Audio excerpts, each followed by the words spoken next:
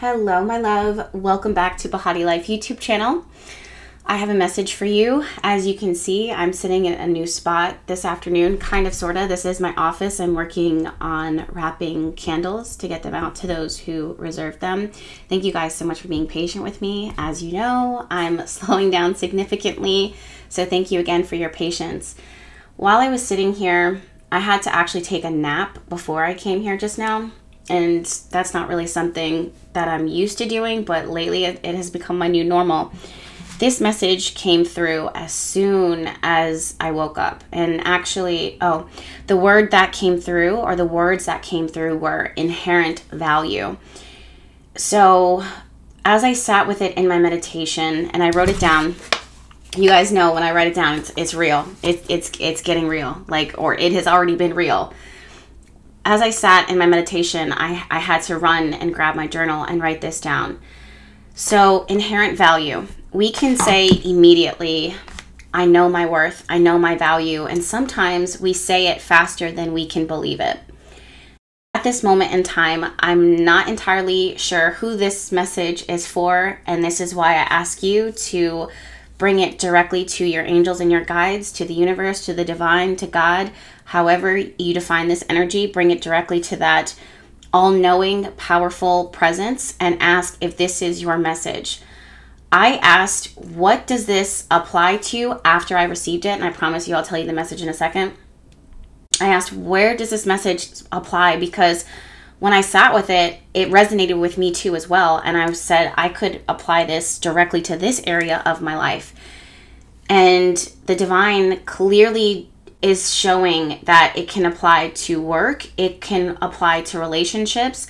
It's going to be easy for us, those who this message is for us to apply it to our work, but it doesn't just stop in our work. It bleeds out in all these different areas. So be receptive to understanding where this message should go, where it should be applied. So inherent value was the sentence that came through. And like I said, there was this feeling of, well, we always say, well, I know my worth, I know my value, but do you really understand what it is that you are contributing to this earth, to someone, to something? Do you really understand your energy? And with that, I immediately saw comparison. I saw trying to mentally, logically make a connection, to connect the dots between you and what others have done, you and what has been successful, in air quotes, for other people, what is expected of you. And the divine literally comes through and is watching you kind of make these connections and pulling these cords from what you are logically reasoning as far as, okay, if they're doing it, this is what I'm doing. I have worth, I have value, this is what I contribute. This is what I love about the divine, is that it's always so quiet, compassionately watching us, observing us, never interrupts us, and watching you try to put these pieces together. And in this process of you trying to connect all these dots of your worth and your value, you've already completely missed the point, proving the point that, do you know your inherent value? Do you know your worth? Do you know what you offer to other people? Do you know what you offer to the world, to the planet? So what I wrote down next is something very similar to creative energy and intuitive energy, but it's what it really is an essence. It's the essence of what you bring to the table. Now, for some of you guys, you could say, oh, I'm a counselor, I'm a healer, I'm a best friend. There are many counselors, there are many healers, there are many best friends, but it's your essence that makes you distinguished. That is something that is inherently yours and has inherent value. That is not something that anyone can create. They can try to replicate it multiple times, but only you can put the spin on things the way that you do and the way that you do it. As I said that, I'm feeling very called to tell you right now that there's someone here in this room, in this chat, right? We're going to call the YouTube channel, now this is a room. I don't even want to call it a social media platform. It hasn't been, it never has been. I don't even know why I diminish it for that. This is a room. We are gathered here today in this room. There's someone here in this room who has dimmed their light in a huge way. This has has direct impact on your essence. It's like, and this might be more of us than we think, it's like you are, if there's a comparison, it's like you're almost kind of doing what others have done. And even in that, you've kind of almost replicated the voice, the opinion, the humor. You've lost your essence. It's one thing to be called to be creative in one way or to show up in a specific way. It's another thing to mirror it. It's one thing to be inspired by it. It's another thing to replicate it. And there's someone here that in the pursuit of the journey, right, on your path, along your journey, you've lost a little part of yourself. You lost a little piece of yourself. And that thing is the greatest thing ever. It's your essence. Now, when I say lost, and when the divine calls me to the word lost, it's not that it's lost and can't be found. It's that you're not looking for it in the same places that you can originally find it. It's not something that you buy, that you purchase, that if I get this camera equipment, or if I do this, and if I go here, if I move here, it's none of these external changes. It's not even an internal change. It's something that you held on to, that was given to you since you were a child from birth, when you entered into this earth.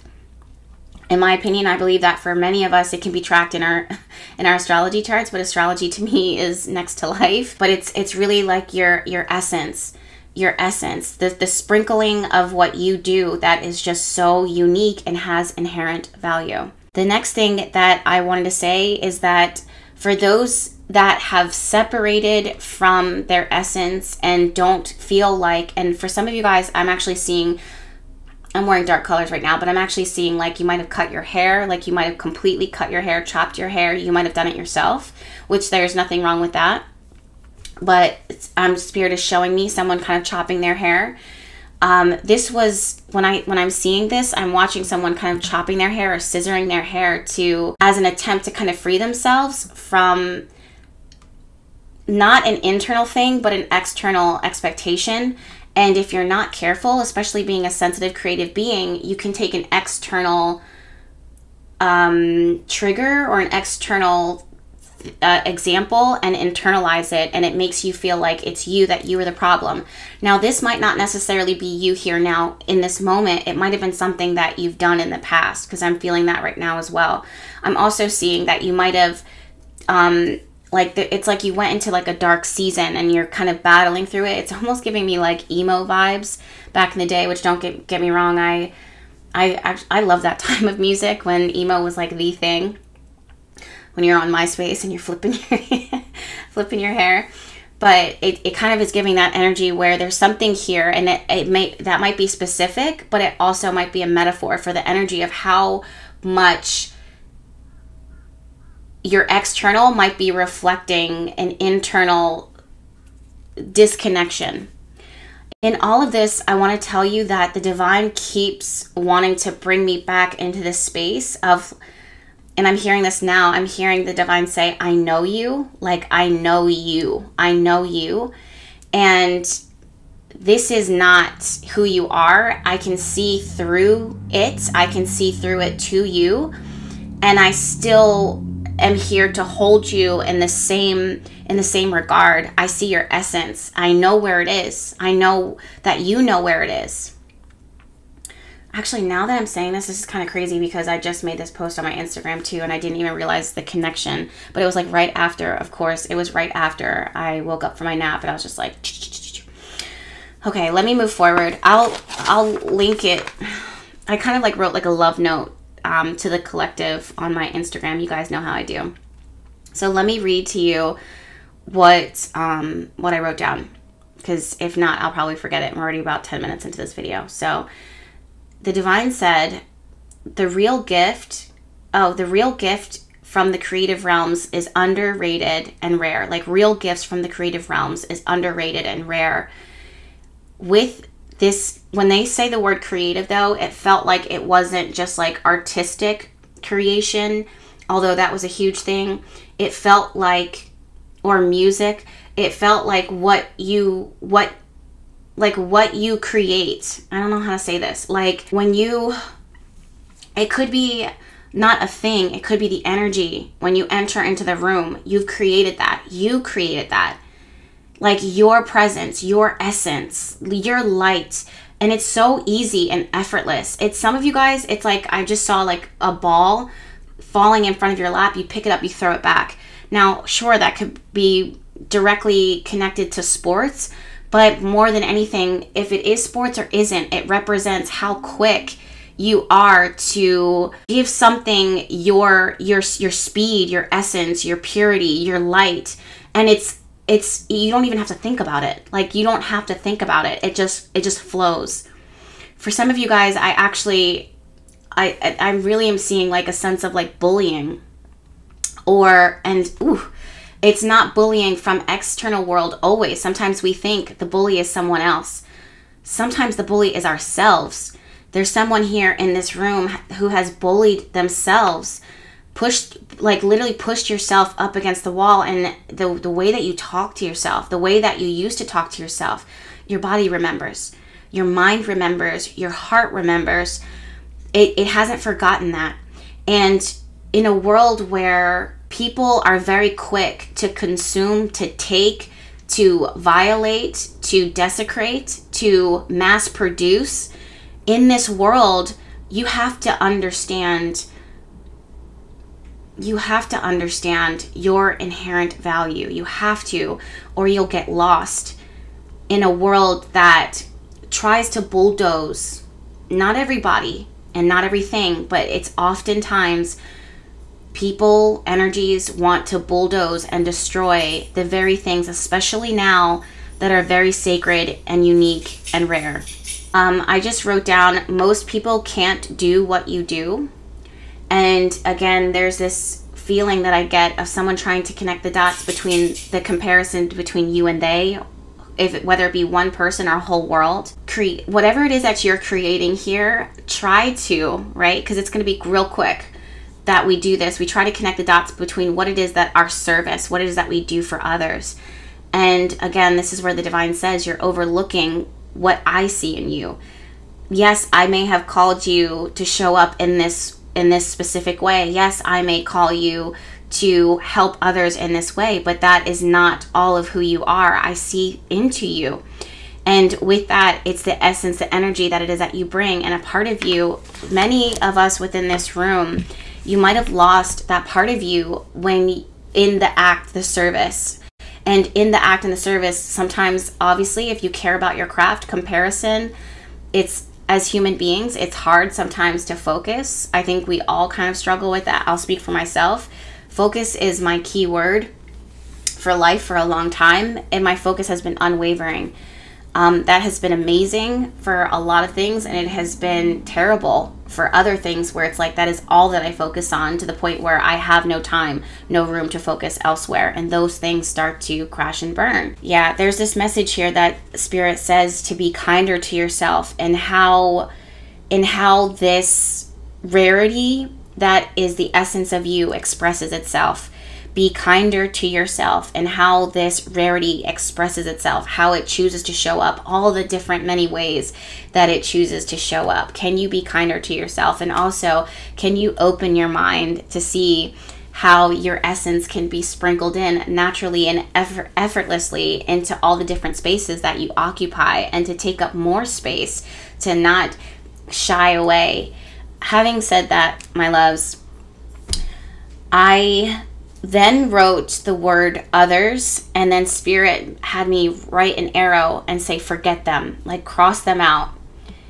Spirit says don't worry if others can see what it is that you offer, what it is that you contribute. Can you see what you offer and what you contribute? Can you see how rare it is?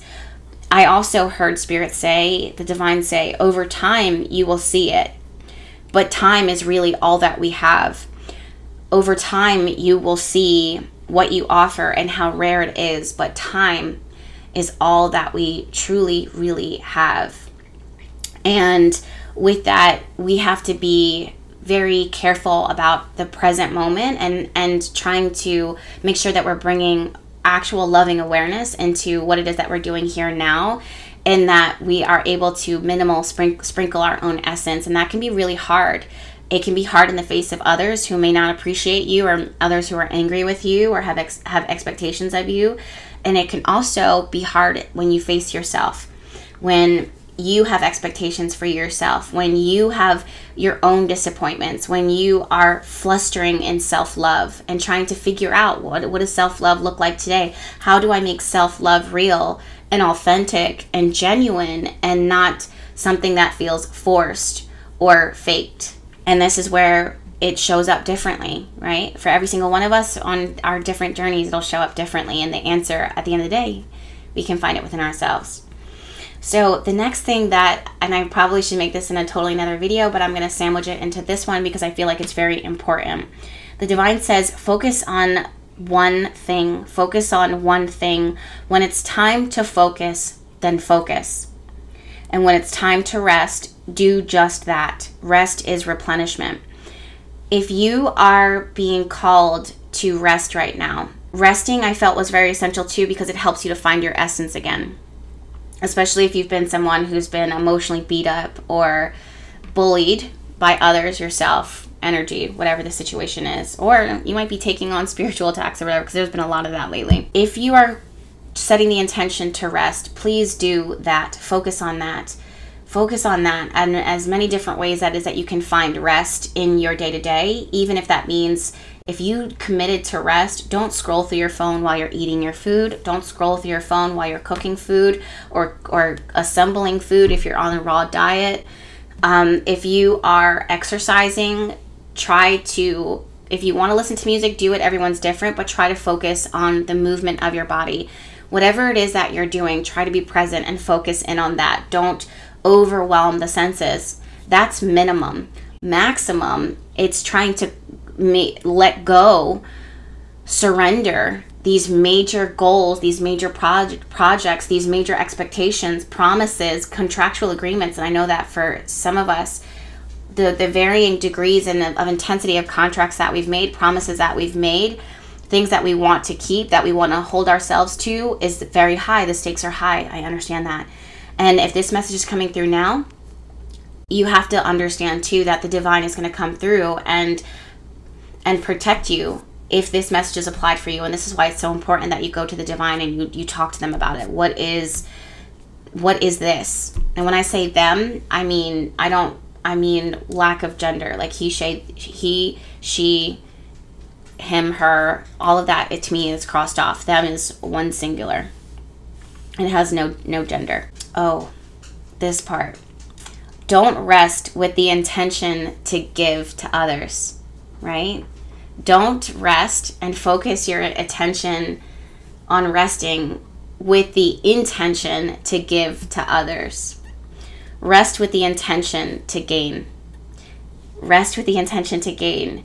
What does this mean? When I sat with this, I was so blown away. I was like, this is how you know it's this is how you know it's not coming from me, because I could never come up with this. When you're resting, make sure that you're not like, when I'm done, I'm going to get up and I'm going to give to others. That's a beautiful thing, don't get me wrong.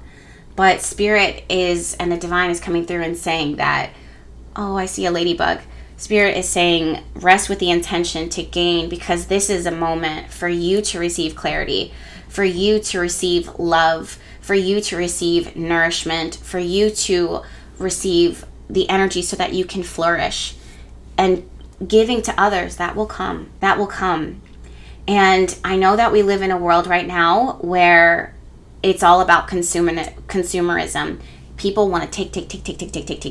When they take, they want to come back. They want to take again and again and again and again and again. They want you to be constantly available. Number one, you're human. That's number one. Number two, unless you are mass producing, is that a realistic expectation? Or will your essence at some point dwindle or diminish in the over consumption of that? I also want to say that we also live in a world where it's not just what we are physically giving to others, it's our energy, our time, our attention span, our compassion. Even though back in the day, we were all encouraged to be compassionate beings as often if anything, to put others before ourselves. But now that everything is skewed, everything is haywire, everything has been off balance. And I believe that divine is speaking to every single one of us today to not be selfish, and that you're asking for too much by finally receiving through your rest.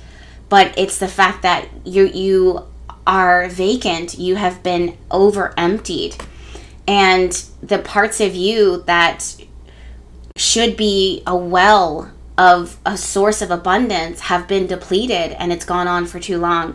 This is not a space where the divine would want that for any single one of us. We are, in my belief, living in somewhat similar to, I hate to say this, but kind of like the end times, you know? But there's so many things right now that reflect the violation of the earth and humanity.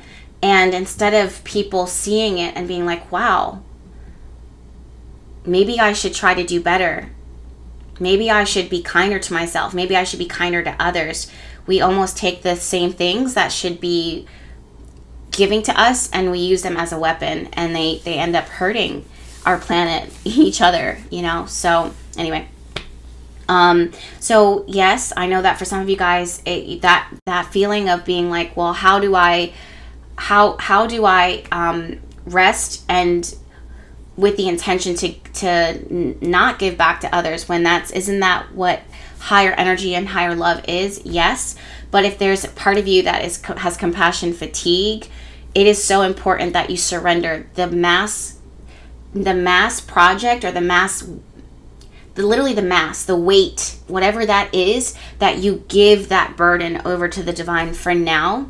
Set the intention and ask for the protection, the safe place for you to surrender it and to pass it over, so that you can rest fully, not just physical rest or emotional rest, but spiritual rest. That too is also important. I also saw this word impulsivity, like impulsive action, and this is also coming from a very overstimulated place. And the more that, again, you allow yourself to focus on your rest or your nourishment or whatever is you're being called to at the season in your life, and you'll know it, it won't be a secret to you, whatever that is, give that your all and just focus on that, and everything after that will sort itself out. And if you can't let it go, you have to ask yourself, is this really from the divine? Is this really, because the divine will give you the strength, the power to get through it. And if it's not, it's important for you to surrender and pass it on, because it might not be the right thing. And this is not just your work or this responsibility. Sometimes also it's relationships, expectations. There's something greater here. Now, I have a second message that I felt very called to in my spirit. I need to sit with it though, because I feel like there's more that's going to come through. It has a lot to do with, you're going to hate this one, or maybe not, but forgiveness. Forgiveness was a huge thing that came through, and it has a lot to do with like parental figures. Yeah, that's going to be a heavy one, and I don't tread on that one lightly. No, that's a heavy one. So let me sit with that one a little bit longer. I'm going to journal about it. For those of you guys that are being patient with me, thank you again. You know, this is a different season. We are making our way to the finish line. So thank you guys. Until then, thank you so much for being here. I do invite you to subscribe to this YouTube channel. However, if you are passing through, it has been an honor. I'm glad that you were here. I'm grateful that the divine allowed our paths to cross. I hope that you are well. And maybe I'll see you in the future. If not, I hope you have a blessed life. Like, for real. I hope your life is so blessed. And for those of you guys that are old friends and family to the YouTube channel, thank you so much for being here, my noobs. Those of you guys that have just subscribed this week, and those since my A1 since day one, like since way back in the day. Thank you guys for your friendship and for the sense of community, because it's so rare. Speaking of rarity, it's so rare. All right, my loves, I will see you guys in my next one. Bye.